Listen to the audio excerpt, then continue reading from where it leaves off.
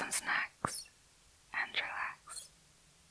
The first story is called He Was a New Man.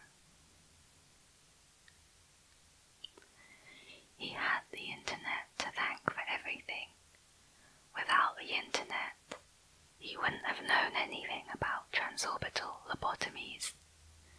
He wouldn't have known that the relatively easy procedure was first performed in 1946. He wouldn't have known how in the 1950s the famous neurologist who invented the procedure drove around the country in a car he called the lobotomy-mobile, performing multiple lobotomies a day on unruly teenagers and disruptive children. But most importantly of all, he wouldn't have known how a transorbital lobotomy could be easily performed with only an ice pick and a hammer.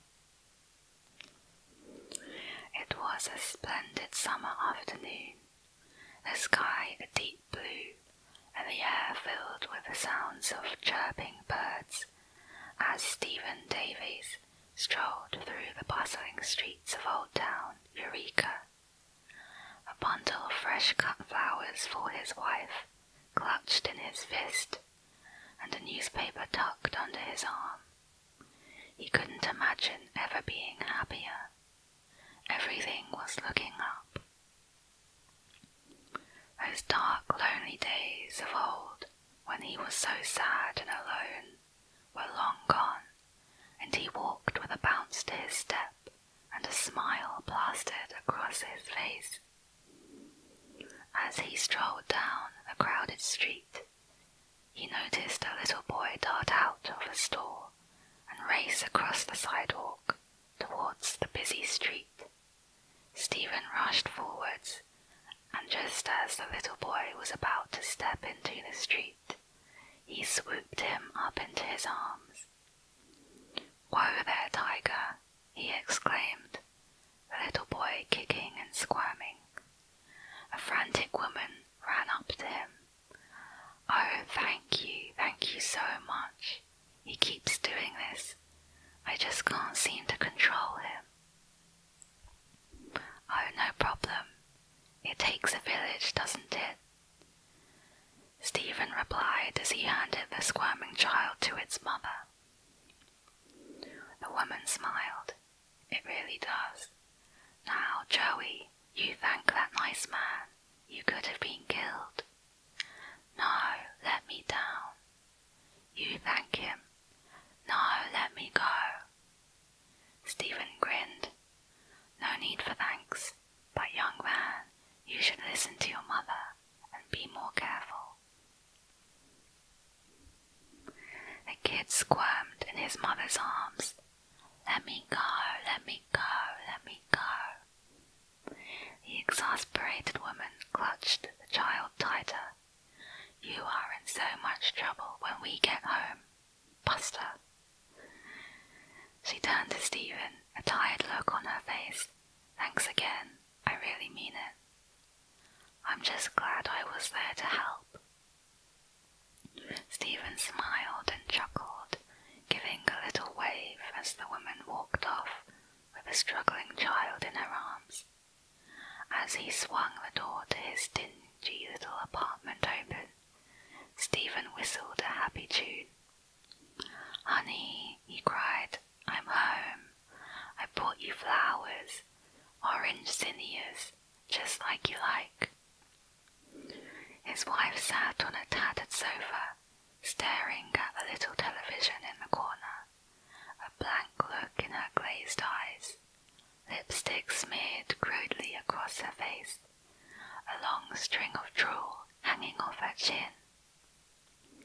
Stephen went to the kitchen to retrieve a chipped blue vase from the busted-up cupboard. He filled it with a little water, and gently pressed the stems of the zinnias into it. He set it down on the stained formica table, and delicately took a clump of orange blossoms into his hands, carefully arranging them just so. He then sauntered back to the living room, whistling happily. "Sweetie, you smeared your lipstick, silly." He sat down beside her and wiped her pale face with a rag, her slack expression never changing, eyes glued to the television set. He cleaned up the drool that always seemed to gather at the corner of her mouth, and carefully reapplied her lipstick. "That's better." Taking a brush, he stroked her long blonde hair until it began to glisten and shine, quietly talking all the while. "I've had such a wonderful day, honey. I actually saved a little boy, scooped him up right before he ran out into the street. His mother was so thankful and nice, and that manager, the one I told you about, that jerk that tried to get me fired because he said my lunch breaks were always too long. Well, when I saw him today, I just smiled and held my head high. Nothing can make me sad anymore. My loneliness is gone. You've made me a new man, my sweet, beautiful wife." She wasn't really his wife, of course. She was many things, a delight to behold, a friend to confide in, a lover to hold in his arms at night, a secret that no one could know about. But more than anything, a miracle is what she really was. There had been so many before her, so many failed, back in the dark and lonely days of the past, when he would sit in this small apartment alone, drinking until he retched, the loneliness so strong within him that it was like a physical force driving him out into the cruel world in search of something, someone, anything, to take away the terrible, gnawing emptiness that filled him. Often he would keep their corpses around for days, playthings. Then it just came to him one day, why not try to keep one alive? He was so lonely, and while their corpses could satisfy him for a while, he always felt such a sadness when he eventually had to dispose of them. His first experiments had been with a cordless drill. He would press the bit into the base of the skull, just above the spinal cord, and slowly squeeze the trigger, concentrating on remaining steady while the bit bore through the flesh and hit bone. When he felt the bit break through the skull and into the soft tissue of the brain, he would work it slowly back and forth. But it never worked. They always died quickly. He experimented with making the hole smaller, adding acid into the wound. Once one stayed alive for a whole day, but then, when he got home from work, he found her pale and stiff with blue lips, sprawled on the floor in a mess of urine and feces. That was when he decided to do some research. The plethora of information he found on the internet was astounding. The articles he read on lobotomies were very informative and detailed. How could he have been so stupid before? He had been digging into the cerebellum. What he needed to be doing was severing the connections in the brain's prefrontal lobe. He could do this very simply by performing a transorbital lobotomy. He had really only wanted to go into the back of the head so he could keep their faces pretty. But he could just go in right through the corner of the eye. It was a very exciting time. If he was careful, going in through the eye socket would only leave a slight bruise that would quickly heal up. The first time he tried it had been another failure. She was a skinny little redhead with pale skin and freckles who was very cute. He had performed the operation just like the internet described, placing the ice pick into the corner of her left eye. He slowly slid the sharp point in, carefully pushing the eyeball aside until the tip hit the eye socket. Then, with swift, scraping motions, he separated the frontal lobes from the thalamus, but it didn't work. When she woke, though she seemed dazed and couldn't speak right, she still maintained too many of her senses and basic motor functions. When he approached her, she started screaming and hitting him.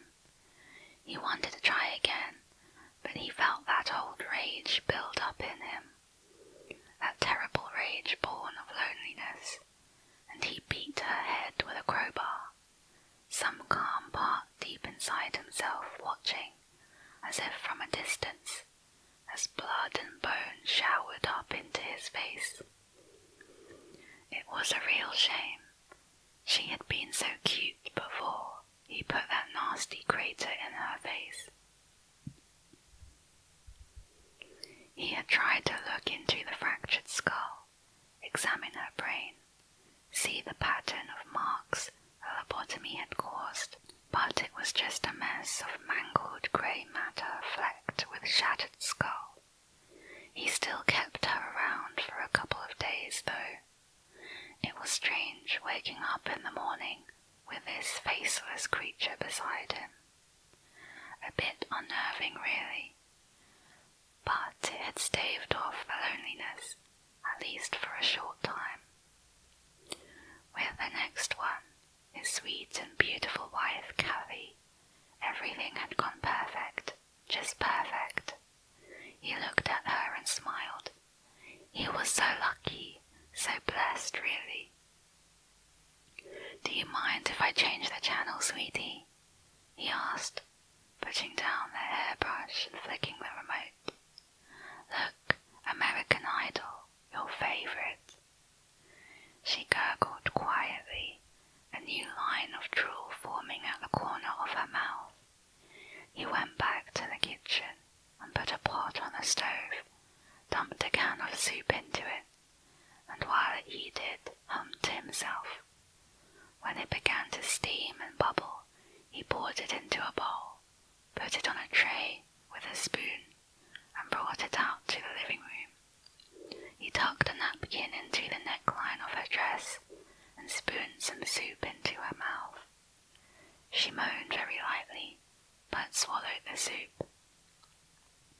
"That a girl. Got to keep your strength up, especially now that you're going to be a mummy." He gazed down at the round bulge in her belly, emotion swelling up within him, and spooned another mouthful of soup between her stacked lips. He was going to be a father. Tears welled up in his eyes.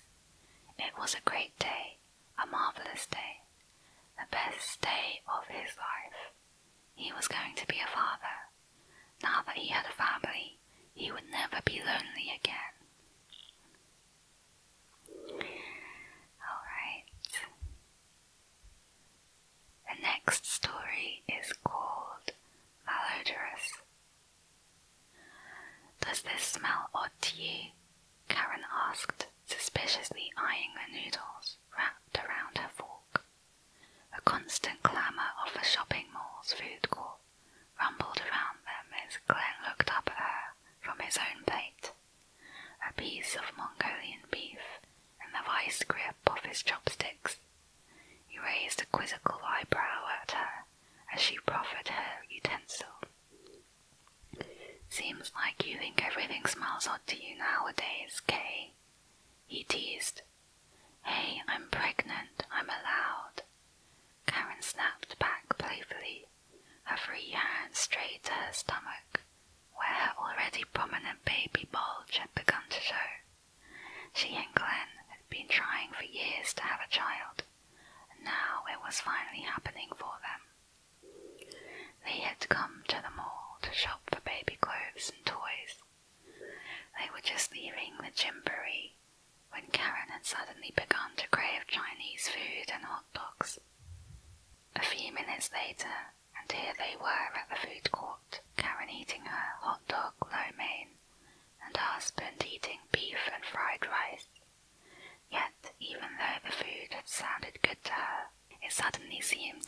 strange. Suppressing a grin, Glenn took the fork and gave the contents an exaggerated sniff. He paused as if in deep contemplation before responding. Yes, a full bouquet is rich but not overpowering. A hint of hot dog really brings out the savory aroma. All right, wise guy, she replied, taking back the fork. I was just wondering is all. They ate in silence for a few minutes. Karen did her best to ignore the odd smell. It was a rotten, cloying scent, just on the edge of smelling. As she chewed, she absent-mindedly looked around for an open trash can. Finding nothing to explain the scent, she turned back to Glenn. I really wish you didn't have to go back to work tomorrow, she remarked. When he grunted in agreement, she continued. We really haven't found that much for the baby, and we still have to shop for cradles. Couldn't you take the day off? Wish I could, Kay, he responded, genuine longing in his voice.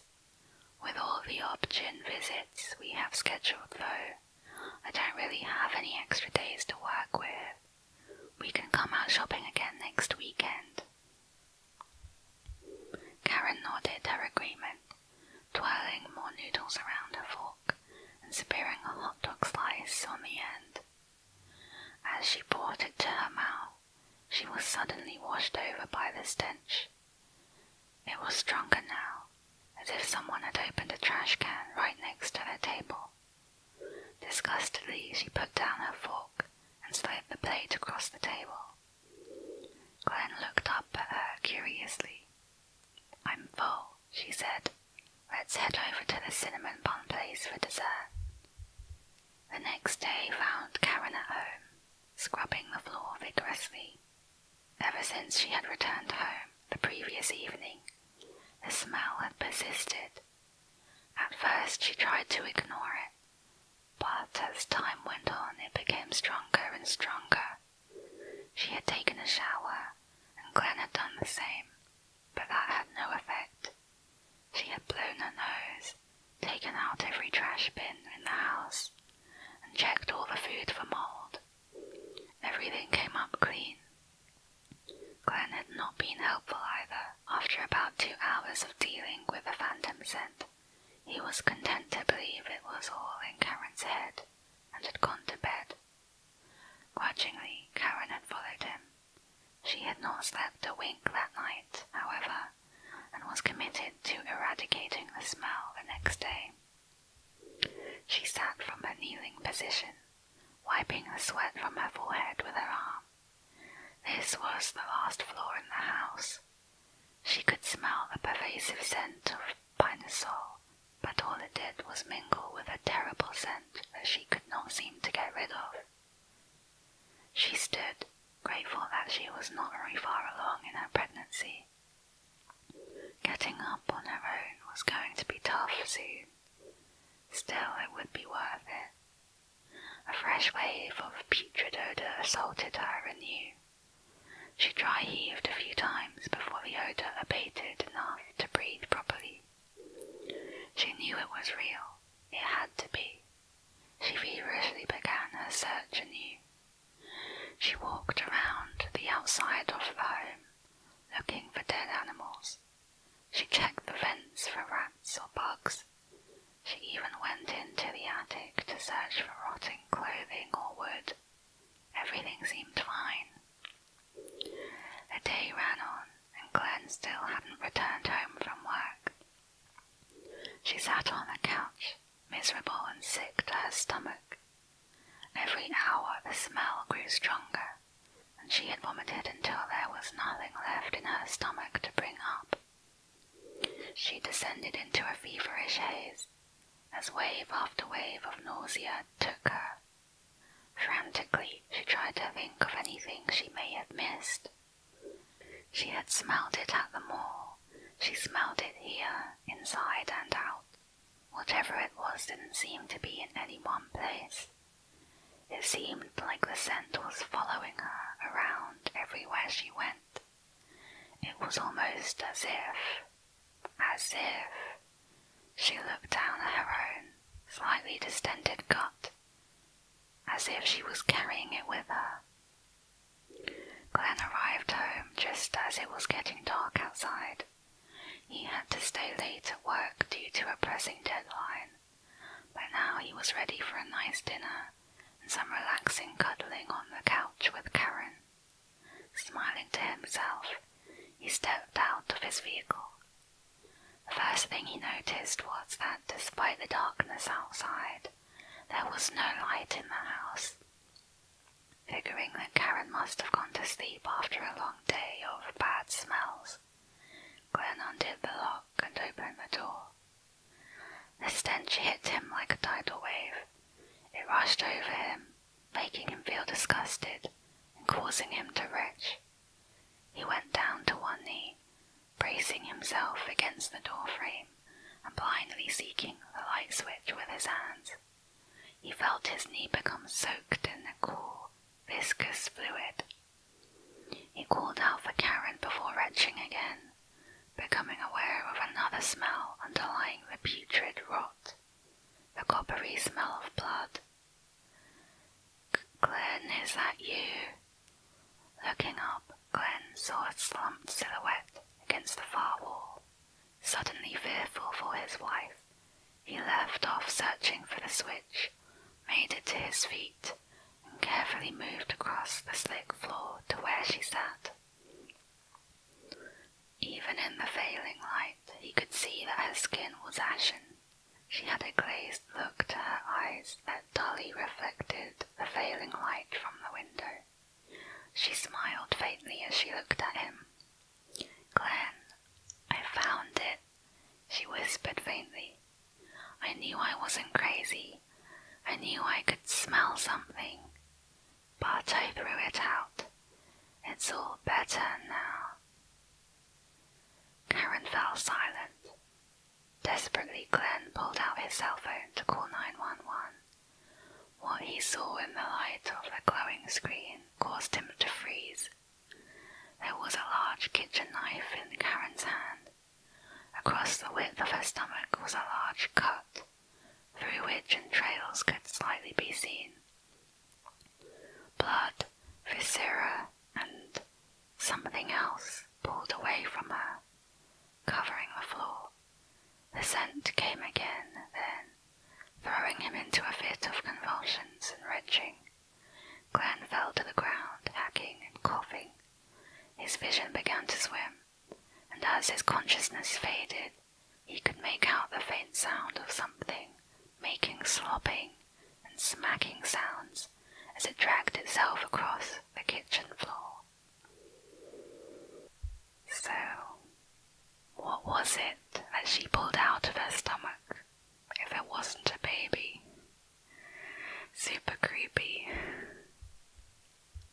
The next one is called The Long List. When Melissa was 14 years old, her father sold her to a crank cook named Possum for 2 pounds of crystal meth and a broken-down Trans Am. Possum kept her chained to a rusty wood stove during the day with a mason jar of water and a box of Cheerios, while he worked in the lab back behind the trailer, breaking Sudafed and ephedrine tablets down into glass-like shards of amphetamine. In the evening, Possum would swing open the door, the cat-piss stench of burning chemicals wafting into the tiny trailer, and unchain her so she could make him meals, wash dishes, and mop. At night, as the bullfrogs began to bark and the crickets chirped, she would press her fists into her mouth, trying to stifle her cries of pain as he lay upon her, his rank smell of sweat and chemicals overwhelming her. 2 months later, a couple of Boy Scouts found her naked corpse in a drainage ditch in a patch of woods outside of Eureka, California, a pale tangle of limbs sticking out of the trash and sewage of the dirty culvert. Though the case officially went to homicide,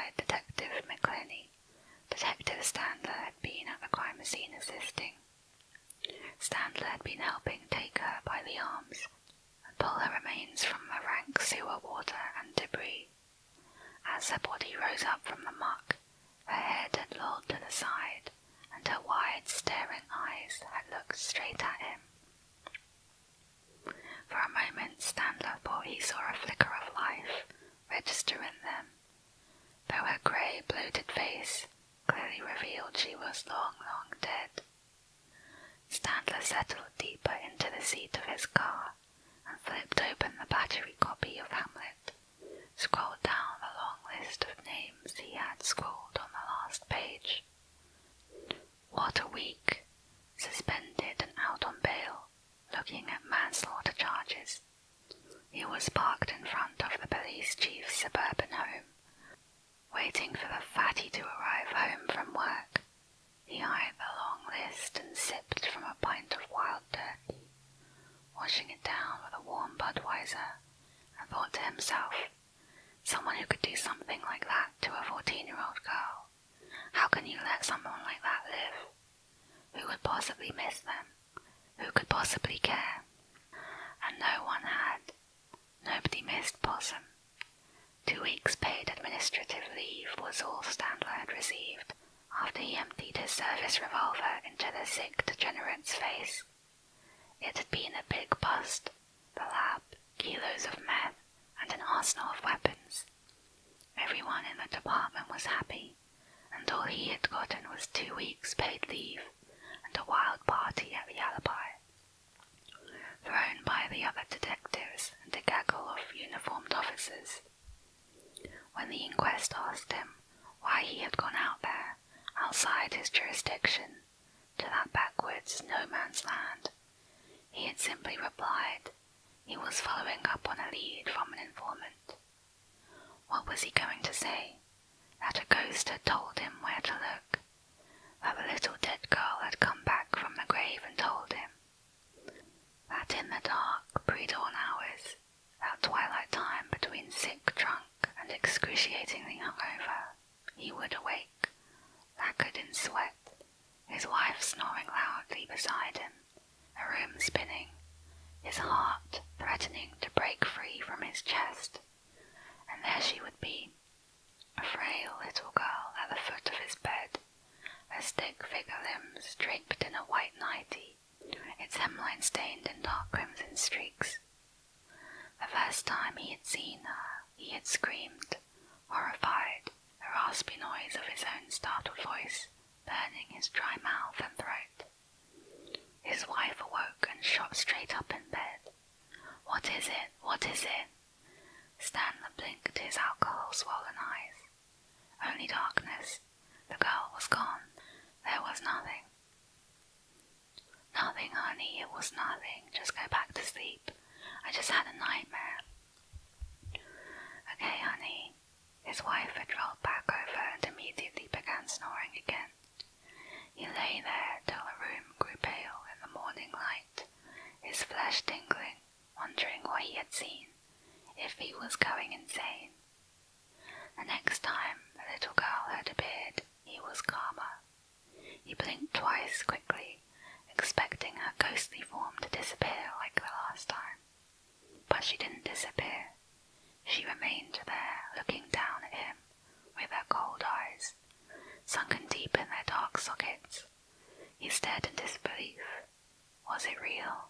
Could this pale figure possibly be real?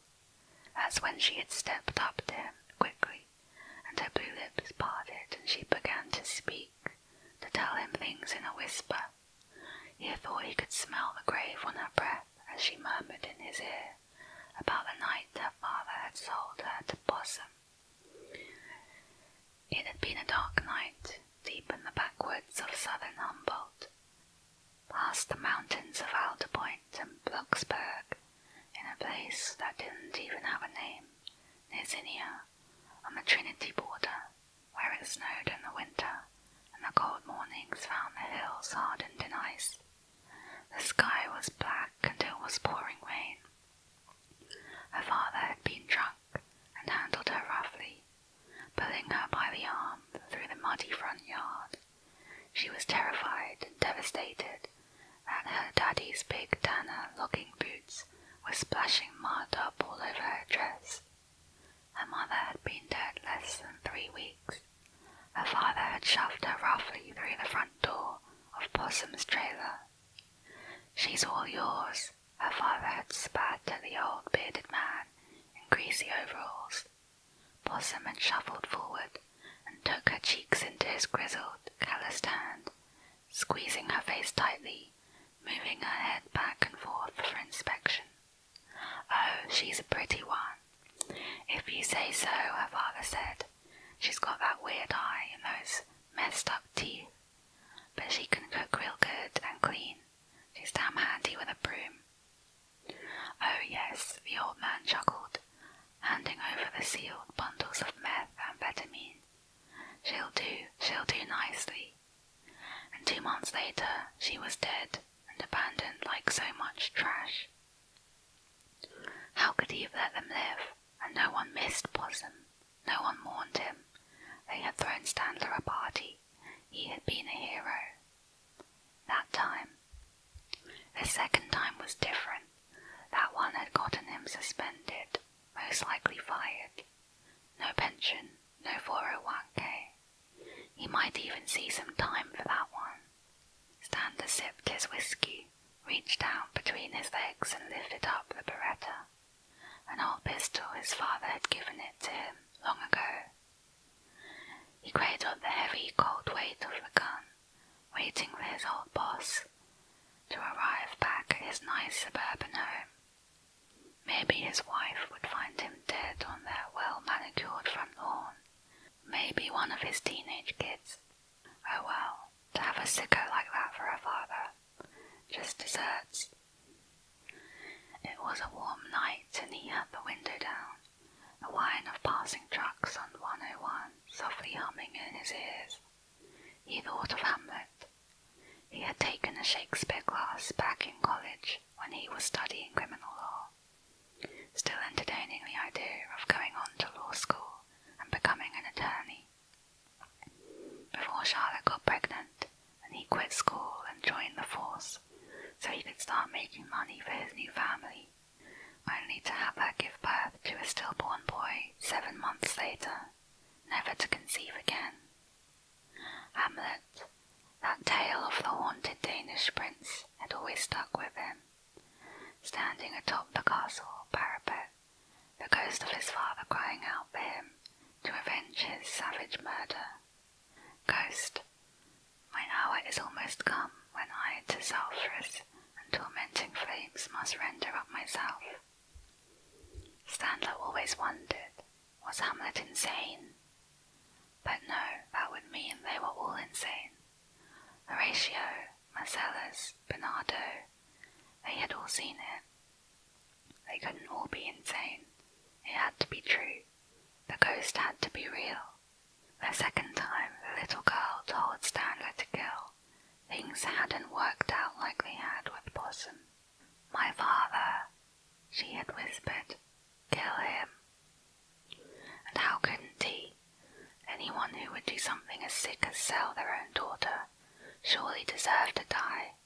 She described his car, where he would be, the pound of meth Standler would find in the trunk, the clock he always kept under his seat. Standler had waited at the Red Line Hotel on Broadway, right where the little girl had told him to, and just like clockwork, the car had rolled right into the parking lot. Standler had been amused at the look of surprise on the man's face when he strolled up with his .38 leveled right at his eye level, squeezing the round off before the jerk even had a chance to utter a word. But there was no meth in the trunk, no gun under the seat, and it ended up it wasn't her father at all. At least that's what the investigators said. They claimed it was just some businessman from Santa Rosa. But when Melissa appeared before him the next night, shimmering and ghastly in the moonlight, she told him no, it had been her father. They were lying, all of them. "Lying liars," the little girl had whispered to him with her pale blue lips and graveyard breath. They had tried to hide it. It was a conspiracy, and they had fired him because the police chief was in on it. That's why the police chief was next. He had to go. That's why Standler sat in his car outside his house, a pistol cradled in his hands. He had to kill his old boss, off that meth-dealing, slave-keeping, degenerate man. And there were more. There are many of them, the frail ghost had murmured. His wife was one of them. She had made the list. She was a cheating meth addict, sleeping with the whole department for crank. The little girl had told him all about it, late at night, moments before the morning, when the earth swirled silent and cold and his heart beat so it threatened to leave his chest. Yes, there were many of them, a whole list, and it was a long list. Maybe the ghost was just angry and wanted him to kill as many people as possible. The next one is called My Door Was Left Unlocked. I woke up the other morning to a strange scratching sound at my bedroom door. Groggy from sleep, I thought it was my childhood dog, Sunny. Then I remembered I was in my own house, and I had no pets. I got up and opened the door to find a raccoon skittering into my room, yelling in surprise. I ran to get a broom to chase it out of my house, when I noticed that my back door was wide open. I figured that was how the raccoon got in. It was odd though, as I vividly remembered locking the door before I went to bed. I wasn't very concerned, seeing as I lived in a safe neighborhood with no history of break-ins or violence, and I figured I had just neglected to lock the door. Remembering the raccoon, I continued on getting the broom. Flash forward to the next day. The raccoon is gone and my back door is locked. I made sure of it. Thinking it safe to sleep, I got in bed and woke up to hear my back door banging against the side of the house. I rushed out of bed to close and lock the door again, and this time I was a little more concerned. I looked through my house to make sure there was nothing taken, but all my valuables were still intact. In fact, the only things that looked out of place were the things the raccoon had knocked over the previous morning. I puzzled over it for a while before deciding I hadn't really locked the door, and I just thought I'd checked it. Then the next morning it happened again. I woke up and walked out of my room, and there was my back door, wide open. This time though, there were drops of a dark red-black substance splattered on the door. Now I was worried. I cleaned off the door and checked my house again. Once, twice, 3 times. Nothing was out of place. This time I decided to add another lock to the door. I quickly installed a slide lock and made sure both the new lock and the door were secured tightly. When I woke up the next morning, the slide lock was bent out of shape on the floor, having been ripped off the door. The door itself was wide open, and inside my house was a mangled, bloody corpse of what I could only assume used to be a rabbit. I felt sick as I tentatively walked through my house. There was still nothing out of place. I decided to call a locksmith after cleaning up the body, naively hoping there was just something wrong with my door lock. When the locksmith arrived and checked my back door, he said he had never seen a lock in better shape. I'm awake now, unable to fall asleep. I locked my door and checked it 5 times to make sure it was locked. I tried to reassure myself, saying nothing was going to happen. The previous incidents have just been wild animals. I just forgot to lock my door the other times. Then I heard it creak. The knob turned on the back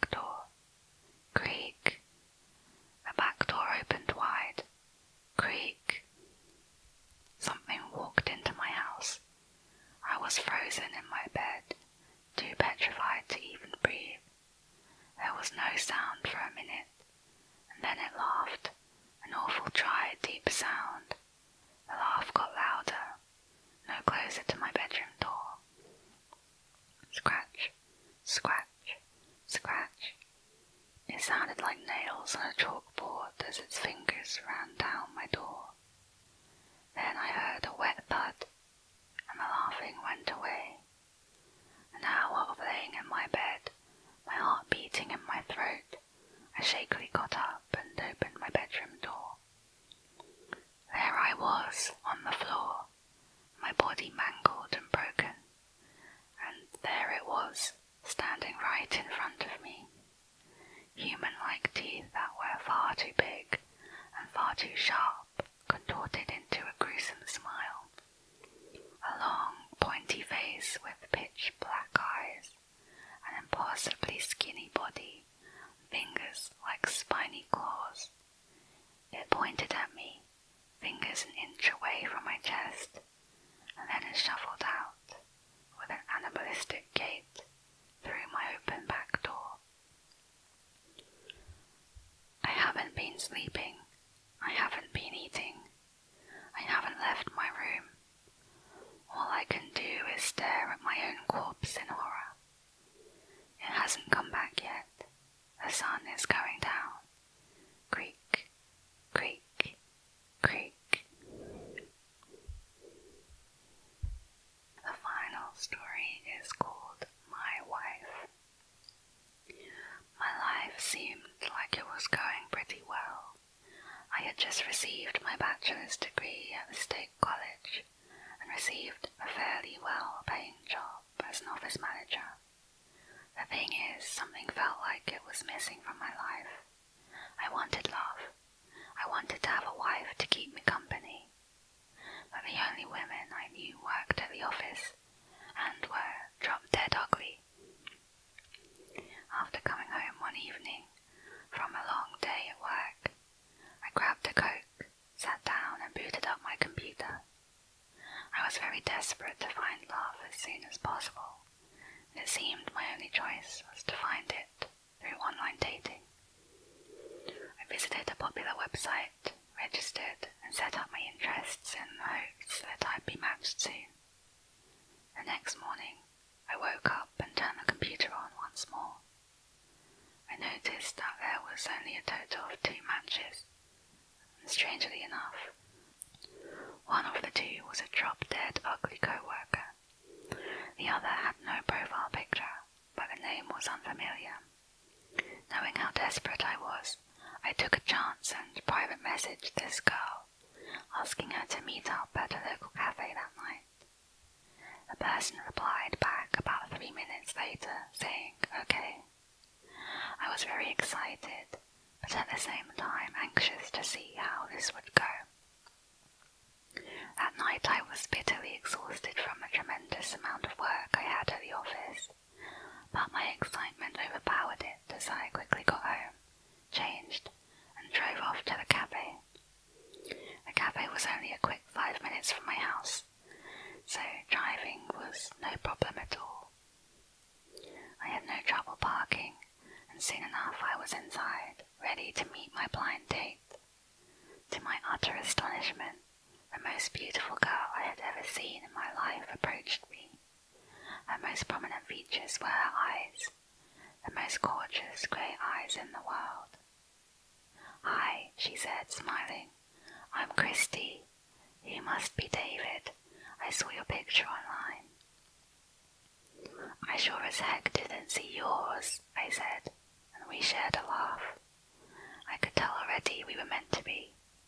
Our first date turned out great, and as it turns out, we did indeed have a lot in common.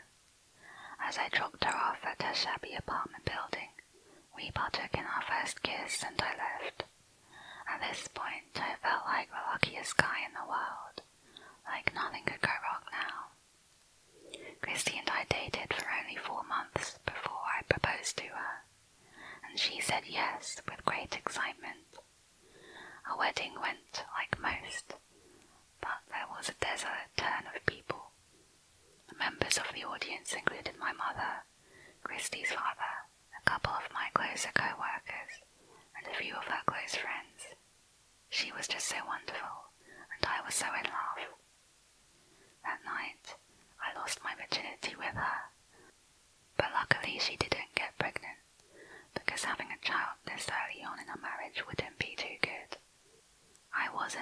financially able to afford a honeymoon, but she thought it was all right, and being with each other was all that mattered. She was just so nice like that. In place of that, I helped her move her things into my humble home, where we would be living together. Our life together was going by so nicely, and we were the perfect team. A few months later, I learned at work that one of the co-workers who attended my wedding, Kevin, was found dead with cuts all over his body. It was unidentified who did this, or what happened. They told me they were going to medically examine him in a few days. This news really brought me down, and it made the headache I already had even worse. I had been getting pretty bad headaches, which I presumed had to be from overwork. I got home late that night, and it appeared Christy was already in bed. I wasn't very hungry, so I went up to my room to join her. I immediately told her about my friend Kevin being found dead, but she sat up suddenly, looked at me and smiled, which was quite odd considering the situation, and said, "Don't worry about it, he'll be fine." I wasn't sure whether to be surprised or relaxed at her tone, but given her sweet nature I just ignored it and went to sleep. The following morning I woke up sick, coughing very badly and feeling the urge to vomit. I stayed home from work, which was the only nice part about it, beside the fact of Christy being so caring for me while I was in need. "I love you, feel better," were the relaxing words spoken to me every so often that day. As night fell, she silently joined me in bed and turned off the lights. About 30 minutes in, I was having trouble sleeping. I wrapped my arms around Christy in an attempt to hold her, but just then my hand froze. I just couldn't move. Her skin was cold as ice. "Christy, are you all right?" But she didn't respond.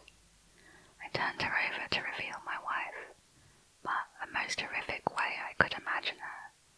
I screamed as loud as I possibly could, shoved her away from me, and bolted for the bathroom. What I saw was my Christy with her eyeballs missing, revealing bloodied sockets, skin vein covered and droopy, and pale white skin. I wasn't sure about any other detail because my eyes were not fully adjusted to the darkness. I sat there and cried until I suppose I fell asleep.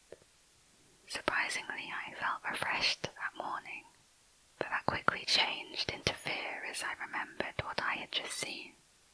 My vision was blurred and distorted, most likely due to my excessive amount of crying. I had to push on and overcome the fears I had about whatever I witnessed the night before. I opened the door slowly, making sure it didn't make a sound. As I slowly turned toward the bedroom, I noticed she wasn't there. I heard something coming from the kitchen, metal banging together. I rushed over to check out the scene where I saw my beautiful wife picking up pans she had dropped. As soon as she saw me, she dropped them again. "What the hell happened last night?" she asked, but she sounded more concerned than angry. I felt like I had to throw my guts up, and so I did. I lied. She took the bait, fortunately. "Oh, well, feel better." She kissed me and went back to cooking up breakfast. My weekend wasn't starting off so great. I contemplated what I had seen, what had just happened. I just couldn't explain it. I tried to think past it, like it would never happen again. But it did. It haunted my dreams, a lifeless body, a lack of eyes. But the worst part of my nightmares were what it did. Her body would just stand up like a marionette and put its face to mine, sending the odor of rotting flesh into my nostrils. "There's no escape," it whispered coldly. "We'll be together forever." It grinned, showing a regular beautiful smile. Her smile now sent shivers down my back. I thought I was losing my mind. I saw that thing everywhere.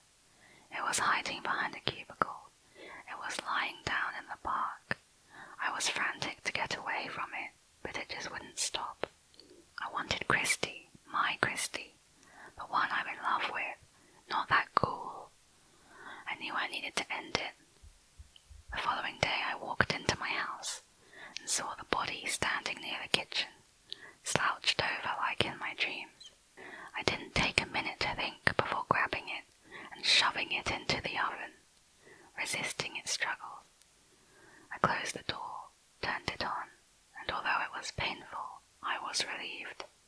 The oven began to shake violently and emitted screams which were so pain-filled and horrible to hear, I ran out of the house.